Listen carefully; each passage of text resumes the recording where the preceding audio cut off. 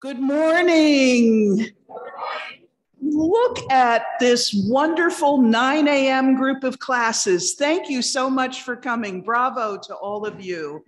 And welcome to our symposium on global perspectives on race and racism, generously funded by a grant from the Mellon Foundation. We have been trying to do this symposium since before COVID. We've had this in our plans. The Mellon Foundation has been a great partner with Trinity and was very interested first in helping us to develop our global affairs program, and then in seeing Trinity's great work in racial equity and social equity be promoted to the world and to let people know what we're doing here. And I am just so pleased that this symposium has come together so beautifully. I want to take this opportunity first to thank Dr. Alan Pietrobon for organizing. Alan, thank you so much. He's done heroic work on this. And thank you, Dr. Kimberly Monroe. I know you have a big piece of this. And I know Dr. Erin Carrier has been part of our Global Affairs group. Thank you, Erin.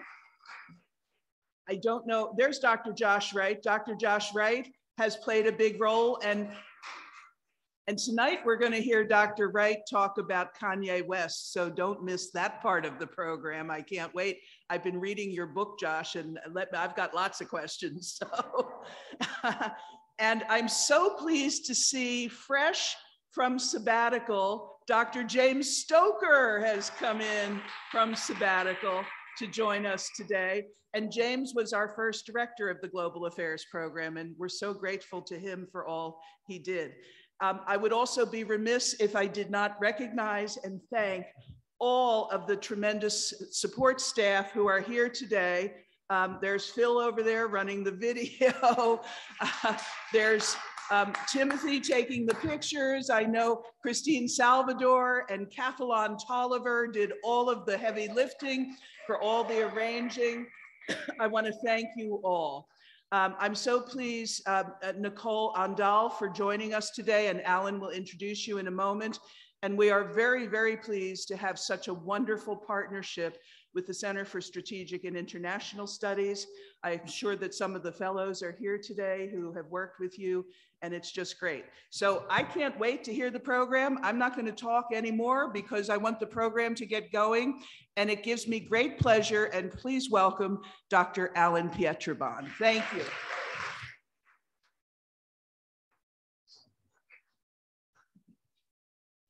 Thank you, President McGuire, for that generous introduction.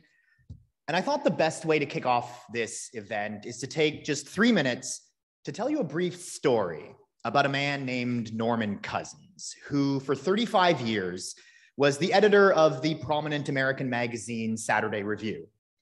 And in his capacity as a journalist, Cousins, whenever he interviewed an international diplomat or a prominent politician, he would ask them one simple question. In your lifetime, what have you learned? And when he put that question to President John F. Kennedy, the president thought about it for a moment and replied, you can always tell the real value of an advisor, not by the answers he gives you, but by the questions you haven't thought of yourself yet. President Eisenhower, when asked that question, responded that the rules of good global leadership are really quite simple, but it's applying those rules justly that is so confoundingly complicated. But it was really the one I liked the most, the famed humanitarian Albert Schweitzer, who was working in Africa. When asked by Cousins what he had learned, he responded, I think if you have something to do that's important in the world, don't expect people to roll stones out of your way for you. But regardless of what you do, you should make your life your argument. And of all those quotes for us here at Trinity, I think make your life your argument is a sentiment we strive for. Because all of you students in the room will spend many years pouring through your education here, pushing the boundaries of thought, expanding your intellect.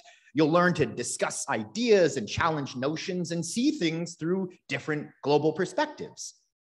And then as Trinity graduates, you're going to go out and you will pursue leadership positions yourself, where it will then be up to you to model and foster what you've learned here. But the really difficult part is that all around us, all around the world right now, we see endless examples of violence and hate and fear and racism, and right now a chilling example of war, which makes it really easy to despair at all of these overwhelming problems that we face as both a country and as a world. But here again, Norman Cousins can teach us something, because he also lived in a time of violence and fear and war. He grew up through the Great Depression. He lived through World War II. He witnessed the Holocaust. He was Jewish. But instead of being dragged down by the cynics, by those cynics in his own dark times, he maintained his optimism. He continued to advocate for a better, more peaceful world. And that's why he asked that question. That's why he asked the greatest minds of his generation what they had learned, what wisdom they had to share with the world. So we are really excited here in Global Affairs that through the generous funding of the Mellon Foundation, we're able to bring you this symposium, where we've been able to bring together some of the great minds of our time and our generation. And they're going to share with us what they've learned. Our speakers over the next 2 days, some of whom we'll hear from, have graduated from this very institution and gone off around the world in these leadership positions. They're going to share with us their wisdom, their global perspectives about what they've learned looking at these topics of race and racism from all parts of the world. So we are so glad you're here joining us, both our students and our staff and our faculty and everyone who's helped, and our wonderful speakers. So first, thank you all for coming. I need to thank you here.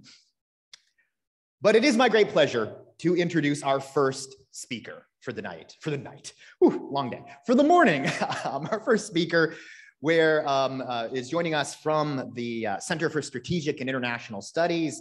We are going to welcome Nicole Aandahl, who is the Senior Vice President for People and Culture, where she served as a leader on diversity and inclusion throughout her long international affairs and legal career. The People and Culture Initiative at CSIS is dedicated to elevating diverse voices and perspectives to lead to more ideas, more innovation, more robust policy solutions. And I hope I'm not overstepping. She is also writing a Cold War spy novel that brings in these questions of race and racism in the 1960s through the lens of Cold War spies, which I think is really cool. So without further ado, Nicole, thank you for joining us today.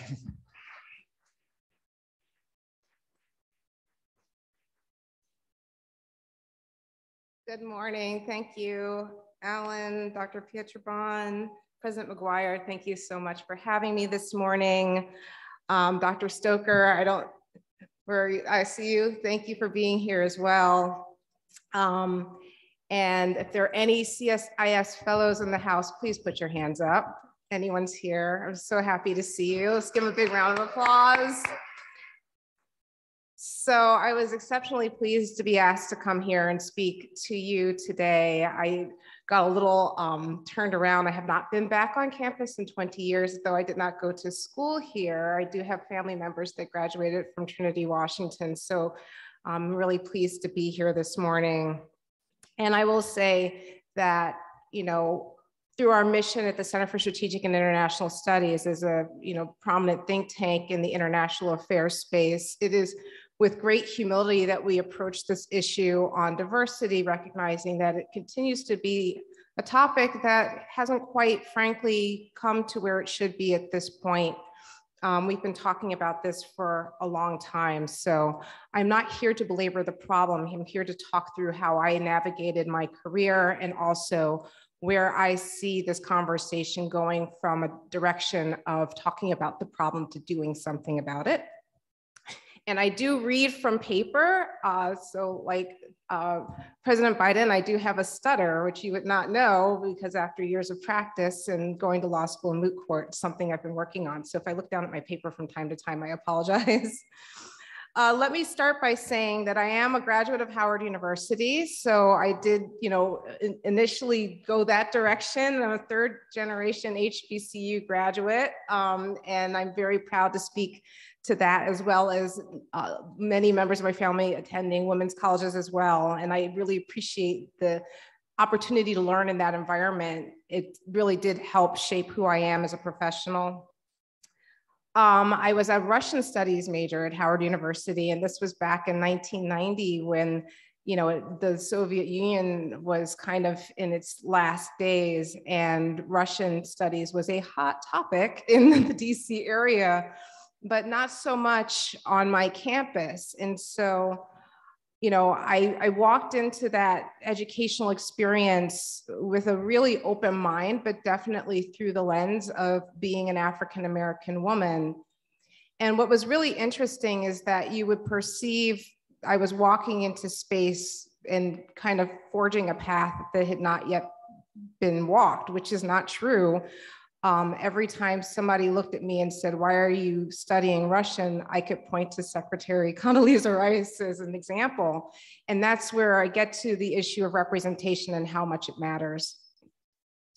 So when I graduated with this degree in Russian studies back in 1995, I expected to easily walk into a foreign affairs career, but it proved a lot harder for me than for my colleagues coming from other schools like Georgetown and American, because that lack of brand recognition in the international affairs space for Howard, right? So I had to do a lot more to kind of build my credentials in the space. I self-funded a study abroad in the form of doing an au pair program, which is a homestay, as opposed to going into a university and being around other international students. I also couldn't afford an unpaid internship. As we know, a lot of these organizations, the State Department still does not pay their interns. We do, by the way. And so I, had to almost burn myself out working a full-time job while, doing the type of internship that I wanted to do. And then, I started to kind of buy in, because I felt like I was hitting all these roadblocks, and I started to buy into the trope that I needed like more experience for jobs. But then I saw inexperienced students from other schools getting those jobs, and I realized where the disconnection was. It was the lack of connections, right? I mean, this is Washington, DC. Who matters, getting into those spaces matters. So, that was my first, I would say, foray into directly addressing the problem of diversity in international affairs. It's not that there aren't diverse voices in international affairs, it's just that access to those spaces where those diverse voices can be heard is the problem. So I'm going to back up again. I'm going to kind of use my career as a roadmap through how I started to navigate these issues. So when I started my career I went to the Department of Energy, and I was a foreign affairs specialist there. So it's a kind of like an entry GS-11 professional role for somebody who wants to work in foreign policy. It is not a diplomat role, so it's not foreign service. There are other avenues to foreign affairs work in the government that is not the foreign service. And it wasn't a surprise to me at that point that I just saw very few faces of color. I didn't see any amongst my peers. I didn't see any in my supervisors. And I saw a few women here and there, but not very many. I mean, there were folks here and there, but not so much in the space where I was working, which was the non-proliferation space. There were more women and folks of color in like USAID, some parts of the State Department, but we seemed to be kind of spread around, right? But it was kind of interesting. I did a semester of law school in Ukraine, and as Alan pointed out, I'm writing a book about the experience of race and intersectionality in the Soviet Union. And it felt like all of those of us of color in that space found each other. You could just basically stand out by a fountain and wait 15 minutes, and then one Black person would find you, and then they would tell their friend and then another one would come, and then they would tell their friend and another one would come. And so my experience in national security was quite a bit like that. You would find yourself in a space, you would go to a meeting, you would find somebody else like you, and then you would create those connections. Now, again, that's to say there is diversity in our profession, but we do tend to be a little, spread out, which is why I kind of recast the discussion on diversity from there being a lack of diversity to being a lack of acknowledgement of the diversity in international affairs. Because here we are 70 years after, Ralph Bunche got a Nobel Peace Prize for negotiating a ceasefire between Israelis and Palestinians. This was 70 years ago. We're still talking about how to increase diversity in international affairs. All right, so the barriers to entry were there, but some of us got through. Now we could just relax and get to work. We found a few of us. It's all good, right? Well, diversity is one thing, but inclusion is an entirely different issue. Now, here's something that happened early in my career that could have derailed my ambition, but I decided to take a step back and look at it a little differently. So it was my first meeting with foreign partners. And let me just back up. So one of my earlier jobs as a foreign affairs specialist was to work on non-proliferation, specifically nuclear non-proliferation in the former Soviet Union. And so my work took me to areas of Eastern Europe, like Azerbaijan, Armenia, Ukraine again, Poland, to work with international partners.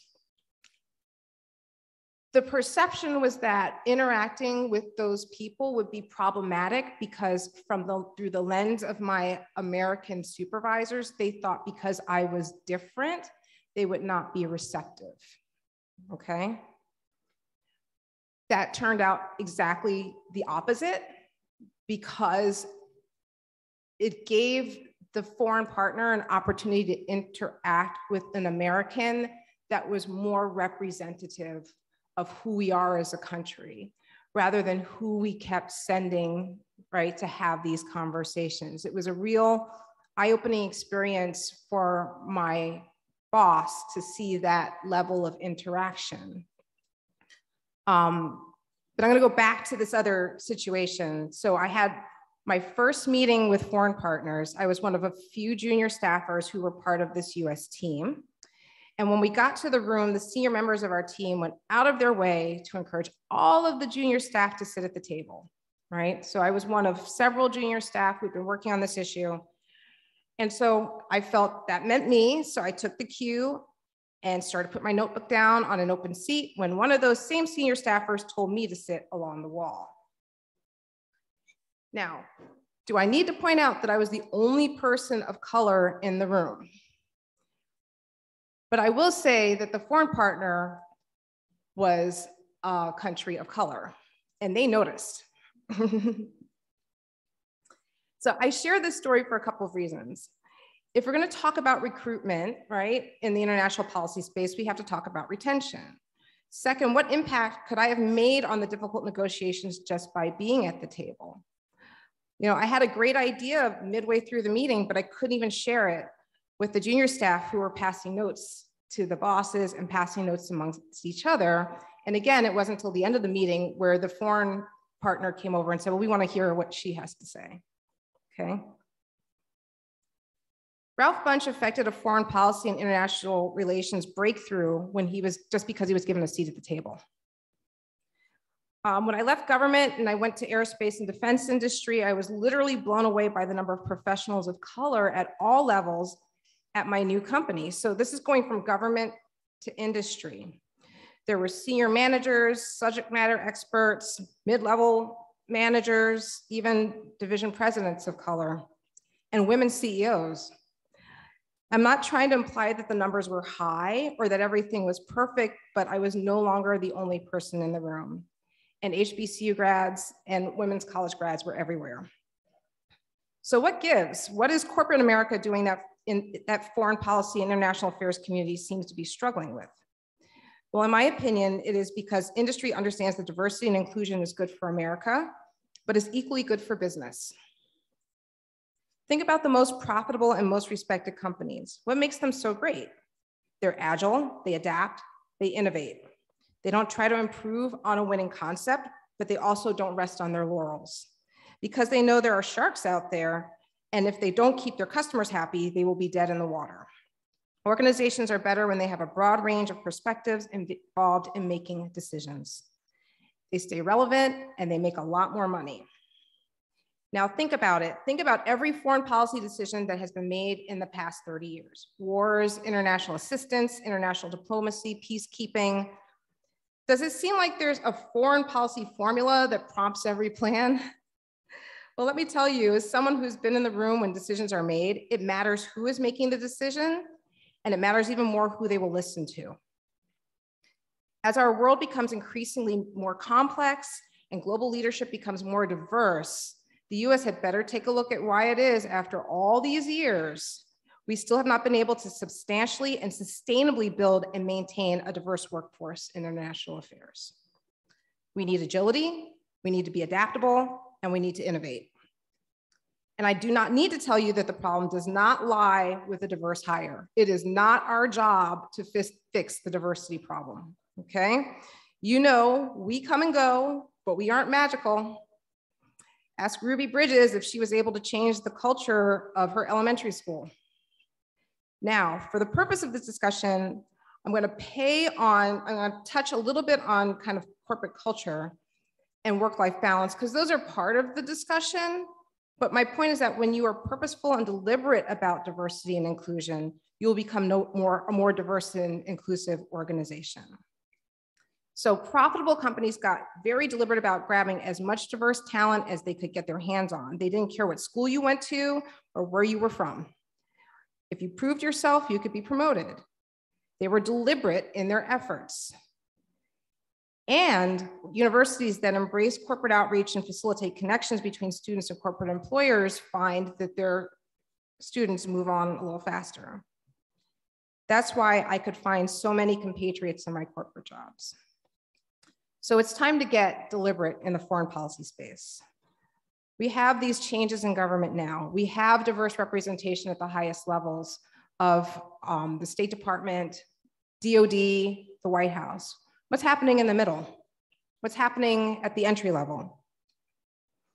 I mean, we're going to keep seeing an increase in more diverse leadership and a return to public service for those civil servants that left the last 6 years. But at the same time, institutes of higher learning and the international and public policy spheres are launching ambitious initiatives, offering the best and the brightest from their ranks for internships, such as at the Center for Strategic and International Studies, and entry-level hires. So I'm still posing a challenge to the community to walk the walk. The international affairs community and colleges and universities are uniquely poised to work together to change the trajectory so that our foreign policy and international engagements are agile, adaptable, and innovative. We will turn that corner when we are all invested. Thank you.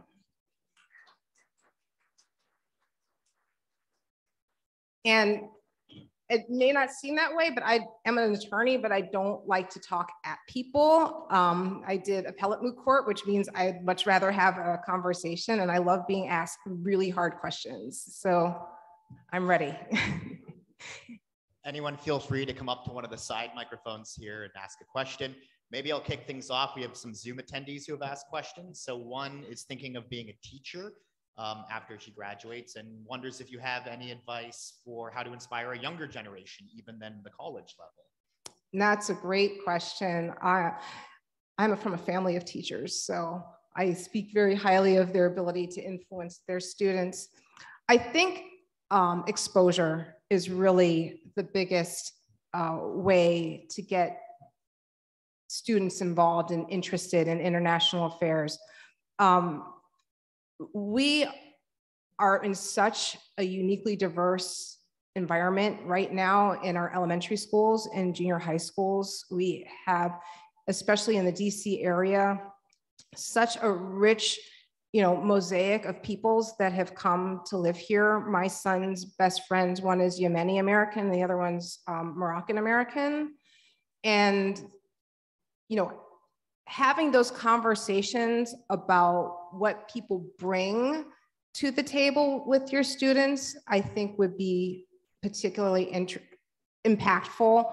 You know, I grew up in, you know, New York in the 70s and 80s, where it was expected you would come to America and then just like kind of cast off your culture and just adapt and assimilate. And now if teachers can kind of move away from that model and instead encourage their students to share what makes them unique and share their differences, I think that would make foreign affairs and international policy more relevant to today's students.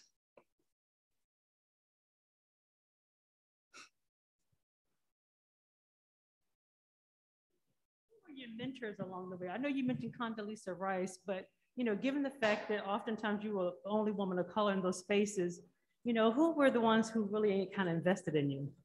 That is such a great question. I have never met Dr. Rice. I am still trying to meet Dr. Rice. Just to say thank you to her for being that inspiration to me. My actual mentors, it's really interesting. The lack of diversity in leadership does not mean that there are not mentors there, okay?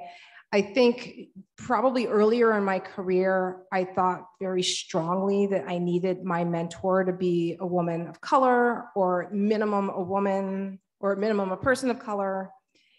And what I found was that though I was able to find mentors embodied like that over the course of my careers, my most impactful mentors with whom I still have a mentor-mentee relationship are older white men. I mean, again, it was not, I had to really, first of all, I think as women, we tend to think somebody's offering us, they're interested or offering help because they're interested. And that is not always the case. I had to kind of step away from that idea. And then it also meant I had to be confident in my skills and my job performance to know why I would have been noticed and pointed out for promotion.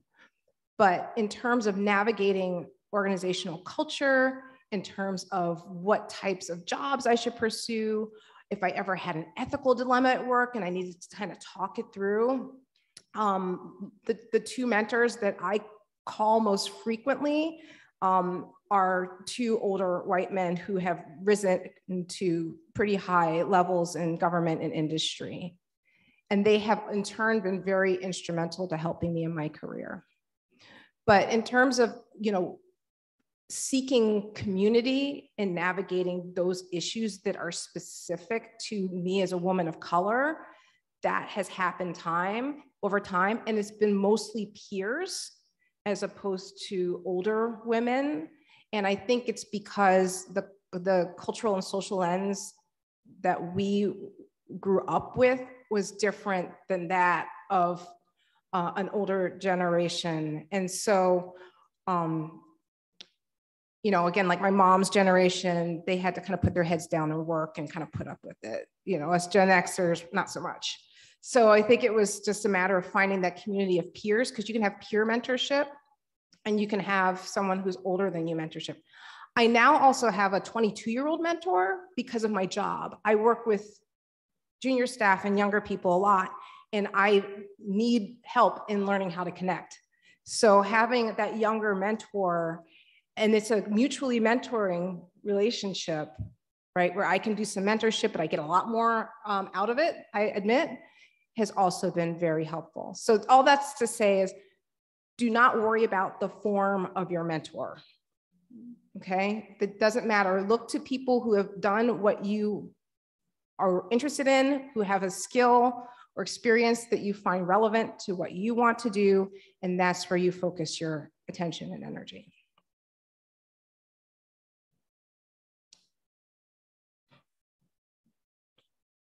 I actually just want to follow up on that question. What was it that made the relationship with these old white men so impactful? What was it that you have gotten out of that relationship that has been so impactful for you? That's really interesting. I think one of the one of the biggest lessons I have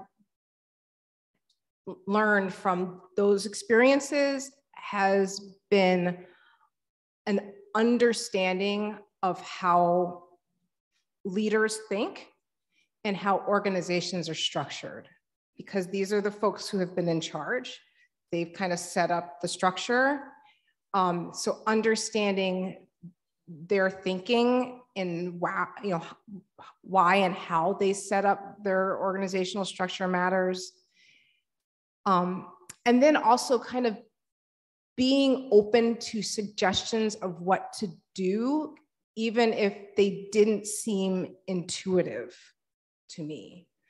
One of the best pieces of advice I got from one of these mentors was to put myself out there, like stand in that deeply uncomfortable crowd of, men at the event or the meeting and talk to people.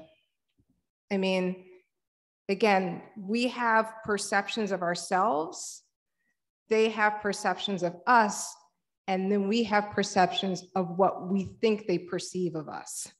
So it's kind of a three-headed, hydra here to battle, but just constantly remembering that, being told that my work is good, I have merit, I have value, put yourself out there. See that guy over there, see how he's working the room? You work the room, right?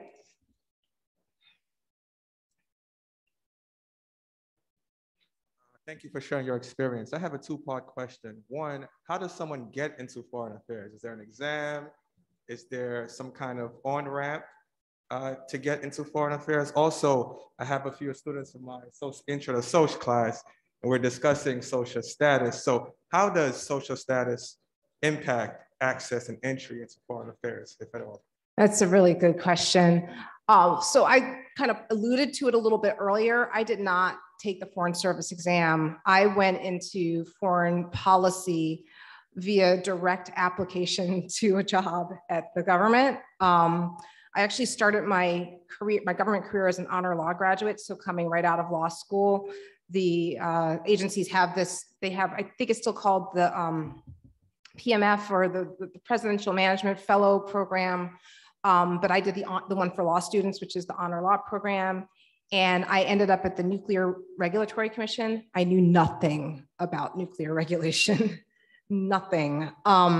Even getting into nonproliferation, I studied like Dostoevsky and Russian language. I knew nothing about nonproliferation. What's interesting about international policy, I see kind of like there are two tracks. The one track is, we expect you to come into our world with a degree in international relations, with an internship at this place, with a study abroad. That is not the only way to get in, okay? There are government agencies like Department of Energy, DOD, where all you need is to be interested and have good grades, okay? Or to show that you've done some coursework and be able to talk to the coursework that you did. If you did a fellowship like at CSIS, you talk to that. That's really all you need. They do not normally expect you to walk in as an expert. You learn on the job. So, you could go to USA Jobs and just do a search for foreign affairs. Foreign affairs specialist is a job category in the federal government that goes across many agencies. And that's how you can find yourself in there. Think tanks are still quite a bubble. Getting that on the ground internship or an entry-level job is the way to get in, with some interest in some writing in foreign affairs and foreign policy would be helpful. But for me, I am really happy I went the government route, because you get in there, you hit the ground running. They're like, here, learn this, do that job. And it's a great way to get your feet wet. And then you can start to learn how to navigate your way through. In terms of, perceived, I say it's perceived social class, right? I'm from Queens, Long Island, never stopped me. I might have thought that I needed to code switch here and there. I think that idea has softened a little bit.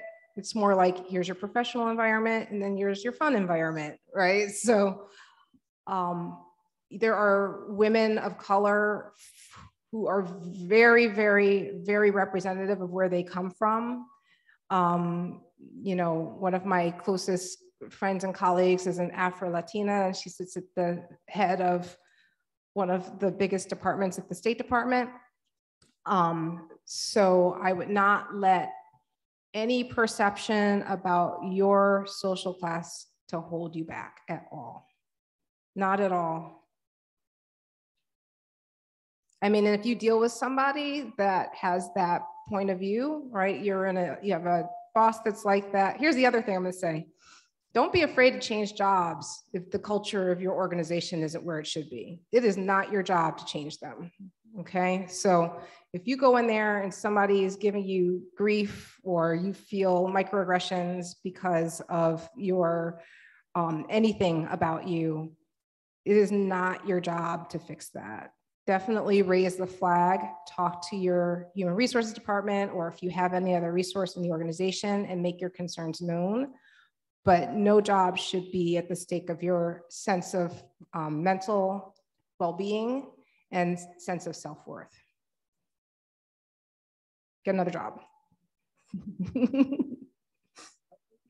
Thank you so much for your talk today. I think we all could take something from it. I know I, in particular, just love this idea of the 22-year-old younger mentor. I think not only myself, many of my colleagues, we could all benefit from that. Yeah. So my question is, on behalf of those students in the audience who may be intrigued by what you're saying, but are thinking, I don't know if a career in foreign affairs is right for me. Is there still some value to seeking an experience abroad and going out into the world in some way, even if you're not going to end up being a diplomat or working in a think tank? Oh, I think everybody should study abroad, no matter what field they go into. We are a global community. And, you know, it is important to get out and experience other cultures, to learn in different learning environments. You know, it was, again, I told you I'm originally from New York. I mean, I still have friends who have never been to Brooklyn. You know, just kind of keeping yourself kind of cloistered is not good for any career these days. Any job you go into, they're going to expect you to have some soft skills in the area of, you know, being able to navigate different cultures and even different languages. And again, you know, people think of, you know, the traditional study abroad. I apply to a program at Sorbonne, and then I go there and I, you know, live with other students, and it's really expensive and it's, you know, difficult to get there. That is not the only way to study abroad. You know, the other model is, you know, I'm taking a gap year. This is something that more wealthy kids do. And then they, you know, pack up and backpack across Europe for a year. I did not do that. So there are opportunities. I was an au pair. I went as an au pair. I'm the oldest of 4 kids. I babysat a great babysitting racket when I was in high school because my mom taught kindergarten in town. So, you know, I was able to segue those experiences into being an au pair, which actually was a homestay with a family. And let me tell you, when you take care of 3 kids that only speak French and will not do what you say, you learn the language very, very quickly. And the oldest one, the oldest one works for Lehman Brothers, and the middle one is a lawyer. That's me. Students, feel free. I know it's anxiety inducing to stand up in front of the mic, but we are getting beat by the number of questions our Zoom viewers are asking. So if you want to make this a competition, feel free, but I might throw up one more from Zoom, which is, you've sort of, as you alluded to, gone from law to government to corporate work now to like the nonprofit think tank. And in that, you know, and talking about diversity and inclusion with all of its, you know, attending problems, have you seen progress, or are we just still talking about it and not doing anything generally? Yeah, that's a great question. That kind of goes to what I teased out a little earlier. Government and industry are pretty far ahead in terms of what they have done to become more diverse and inclusive. I mentioned corporations have done that because they want to make money and they know who their customers are. So, you know, they do not care what the talent looks like or where they come from, as long as they can do the job. And so, you know, I was at Airbus, which is a European aircraft company with a subsidiary in the United States. And I rose to be chief of staff to the CEO, as well as deputy chief administrative officer. And the reason, and I've held most of my senior positions have been in aerospace and defense companies. And again, they are talent-driven organizations, not, you know, what looks good on paper. State Department acknowledges, and I will not speak for the State Department, they know they still have an uphill battle when it comes to diversity amongst the federal employee class. You know, obviously the appointments are very diverse, you know, in terms of those that are actually Senate confirmed or otherwise appointed by the White House. That class of professionals is very diverse, but the middle is not. And so one of the challenges they have at State Department is accessibility. And one of those accessibility issues have to do with how do they evaluate candidates? Are their internships ever going to be paid? You know, things of that nature, where they're putting up these barriers to entry that are still there. In the think tank and, you know, international policy community, those barriers are more subjective. So, you know, these are smaller organizations that tend to get talent from those places that they're familiar with. And so really actively working to break down those barriers is what I do in my job, through the fellowship we have with Trinity, for example, through work that we do on recruiting, retention, standardizing how we do our interviews for hires, making sure everyone's using the same questions for the same candidates, advertising more widely. You know, those are the things that we have to do in the international policy community to continue to improve. It has gotten better, but it's a little slower than what you see, I'd say, in for-profit. Law firms, same thing. You know, they are great with diversity on recruitment. Gets a little dicier on the retention side. You don't see as many women or people of color rising to partner. There are a lot of reasons for that. You know, again, job accessibility not being an impediment to performance is a big issue. You know, perceiving someone as having a family or other thing that would maybe prevent them from working as hard. I think the one silver lining from the pandemic is that now you see that people are very productive working from home and juggling life and family at the same time. So I expect to see a monumental shift in that regard in the next couple of years. Good morning.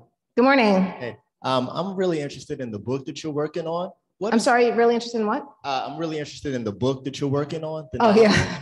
I wanted to know what inspired you to write that, and how are you finding time with your busy schedule to complete a novel? Oh gosh, coffee. So that's interesting. Everybody had a little pandemic project. That was mine. I never planned to write a book.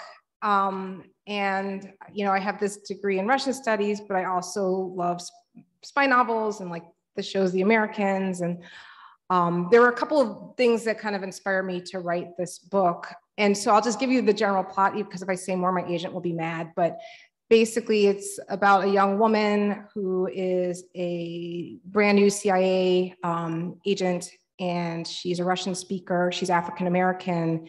And before she leaves for her assignment to the Soviet Union, she learns that her parents are not who she thought they were. So when she goes to Moscow, and this is 1991, it's the fall of the Soviet Union, she embarks on this journey to not just do her job, but also find her roots. And the parent story takes place between 1967 and 1968, right here in Washington, D.C.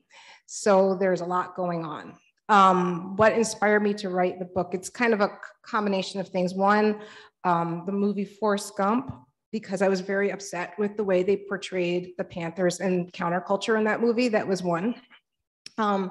The second thing that inspired me was watching the whole series, The Americans, which if no one's seen it, is fascinating. And then third, my brother-in-law is a best-selling author, and my dad is a big spy novel fan, and we were watching Hidden Figures. This is the weird thing. And we were having a conversation about the racism those women face, and I just happened to mention it was also the height of the Cold War and the space race with the Soviets, and wouldn't it be so easy if the Soviets had decided to target one of those women? And that's how the book happened. So once I had that in my head, I just went and outlined the whole thing, and it's taken me about almost 2 years to write it. But it's fiction, and it's a lot of fun because it's historical fiction. But I never had the idea to write a book. It happened because of COVID and Forrest Gump. Thank you. My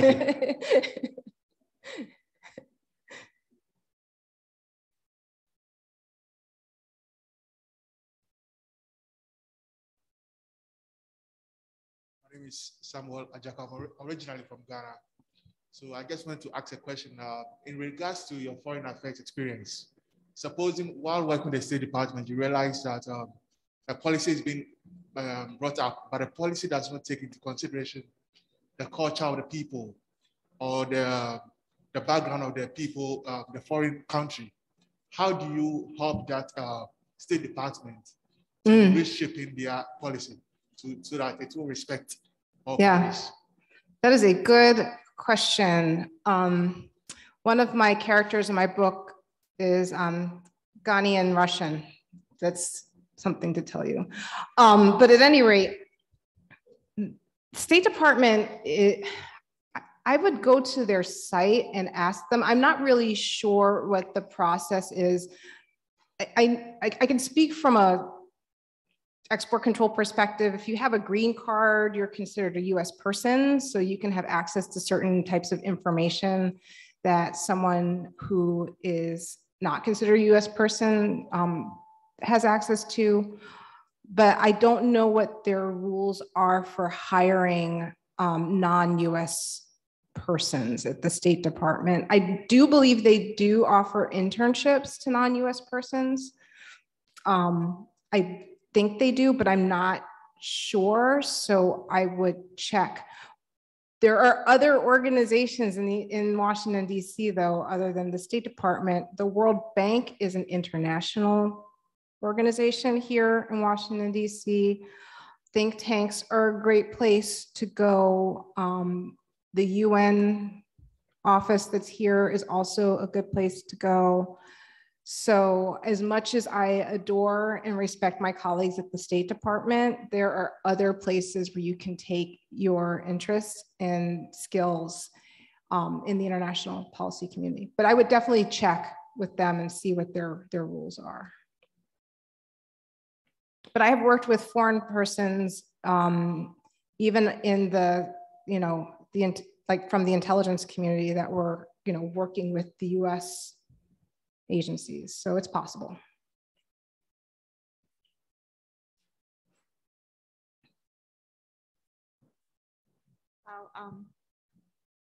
Your book talks about the idea that the lack of diversity could be detrimental to our approach towards the world.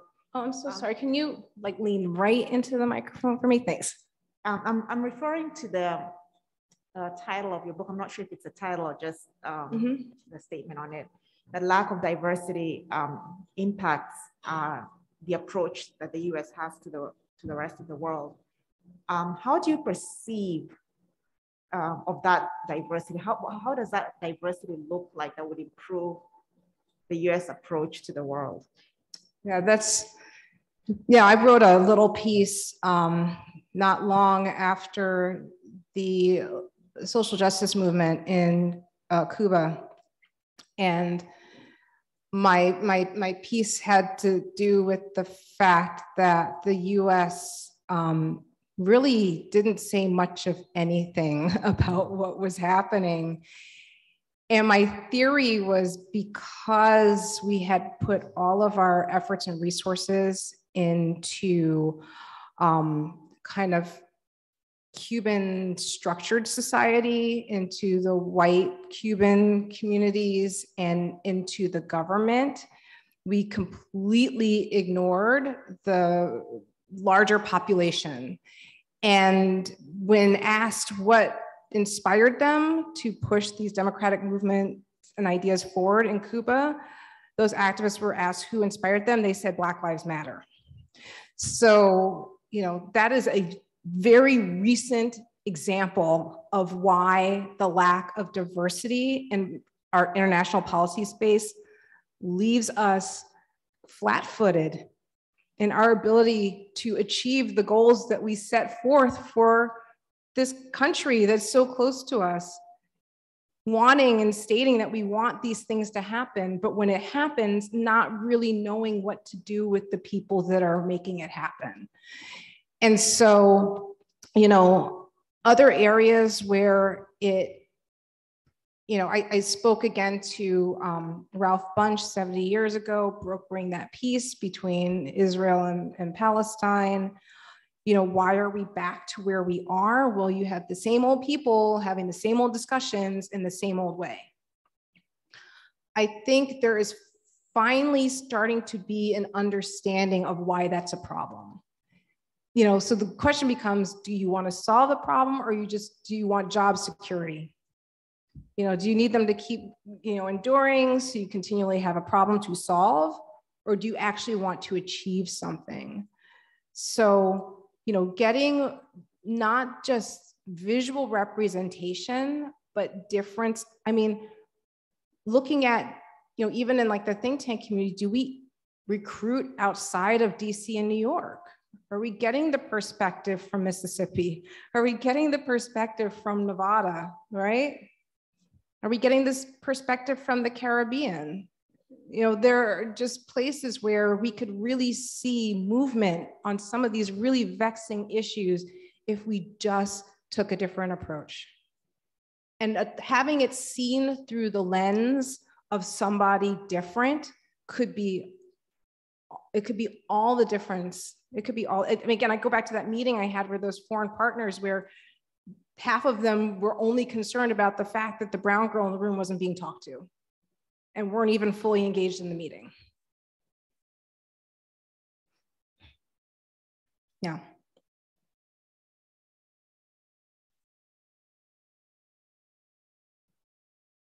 Hi, good morning. Oh, actually. So earlier you mentioned the ability to identify people or individuals like yourself and kind of creating a sort of community. But how do you deal with having people that you would consider to be like yourself, but they've kind of assimilated and they don't want to be considered a part of that group? They've kind of disassociated in a way.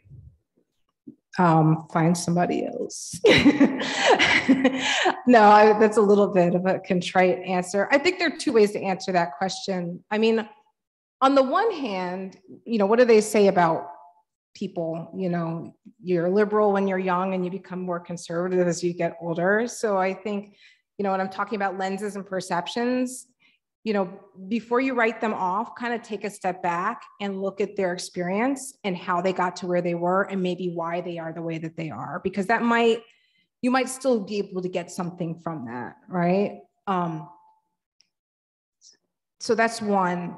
But again, secondly, just be, you know, there is value in seeing somebody like you in a position that is where you would like to be. It doesn't mean you have to have a relationship with that person. It just means having the visual there sometimes is all that matters. Seeing that you're represented there is all that matters. The other thing is, I always tell, you know, some of my younger colleagues, you know, just because you see something in the public space doesn't mean you see what's happening in behind closed doors in those meetings. You know, you don't see raised voices. You don't see people, you know, fighting for what they want or what they believe or where they think the organization should go. You know, a lot of the outcome has to do with compromise that, you know, people have kind of battled it out and have compromise coming out. So what you see is not quite what you would expect, but it's a product of the work that was done to get there. But, you know, don't give up. There's so many great organizations now where you have the opportunity to network with other women, with other people of color in foreign affairs and national security. There's Women in International Security. There's WCAPS, Women of Color Advancing Peace and Security. There is the Diversity and National Security Network that we partnered, CSIS partnered with last year. So there are other organizations where, again, you don't have to wait to see the one example of you. You can find lots of people like you, and then you can form those relationships as you see fit. But definitely getting into those spaces where you see more people like you, you'll start to build out your network and maybe find a mentor that suits your needs.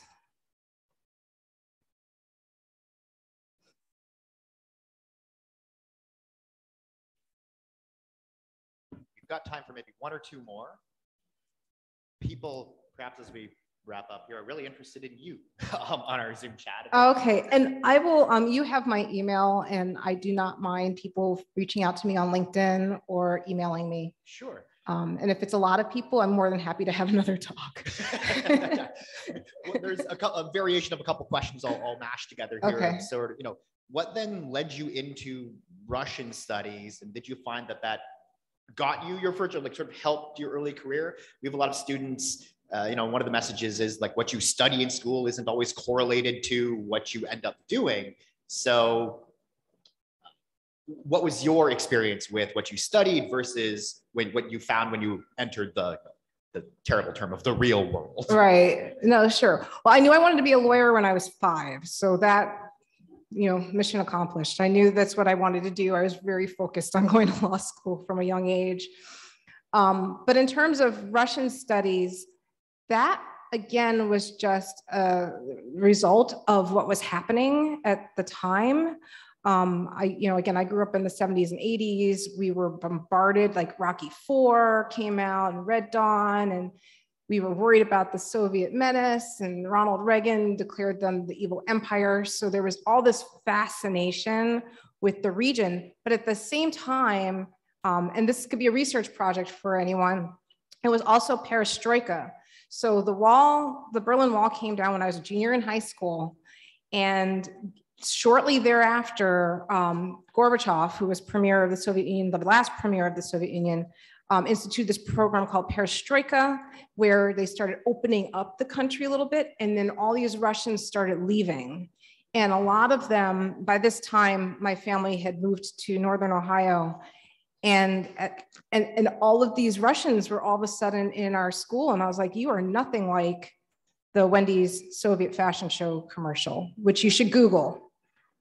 It's your assignment today. Google that commercial and you'll understand that is how we saw the Soviets and Russians at that time. It's horribly funny. And so it just got me to appreciate it a little bit more. And then I took all my French classes in high school, and I was able to take Russian my senior year. And that just kind of, I didn't know what else I wanted to do with my life, but I knew I liked Russian language, and I knew I liked the literature. And that's what kind of drove me. So, you know, using that as my entry to government, again, not knowing exactly what I was going to do with it, it did help me carry me forward. And because of that, I got to do the study abroad in Ukraine in law school. And I got the job in, you know, foreign policy with the Departments of Energy and Defense. And so, you know, it definitely went up to a point where my job scope and career got broader than just that region. But now, as you can see, I'm right back to it again, you know, part of what's happening with Ukraine, but also, you know, writing this book kind of brings me back to it. So.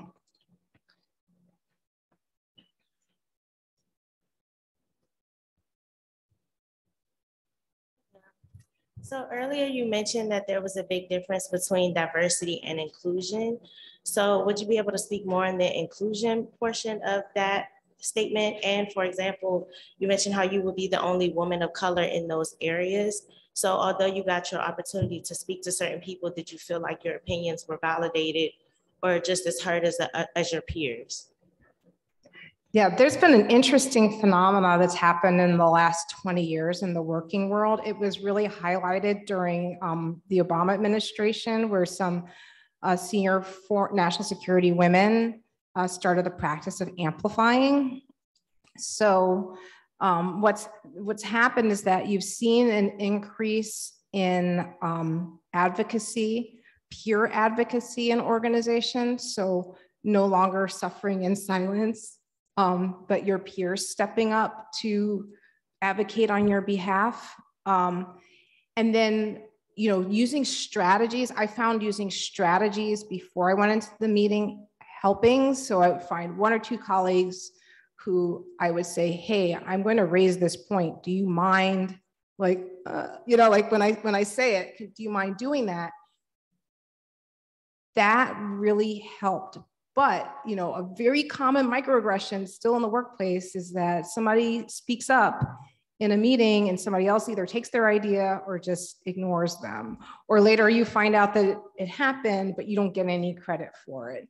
So, you know, again, finding these networks in your work environment, finding community, creating a system of advocacy is something that I find has gone really, it is so common for me now when I have a conversation with one employee about something, 2 other employees come with them. It is so much more impactful to have that community. And I'd say definitely allyship. You don't have to find an ally that looks like you to be your ally, to speak up on your behalf. And sometimes it's useful to have someone who doesn't look like you speaking up on your behalf as well. So it does take a lot of work. It does take a lot of, again, putting yourself out there, but I think this is really where the world of work is going now. And I'm really happy about it.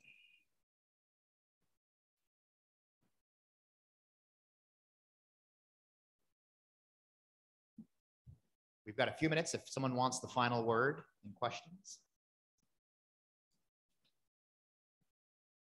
And if not, I'm happy to give you a break. So why don't we thank generously Nicole Aandahl.